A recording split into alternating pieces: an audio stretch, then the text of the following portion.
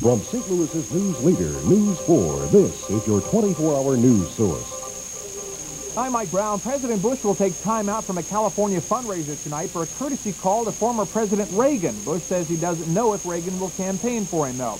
The head of the nation's banking system says today there are more signs of economic recovery, consumers and businesses paying off their debts, and maybe no need to cut interest rates further.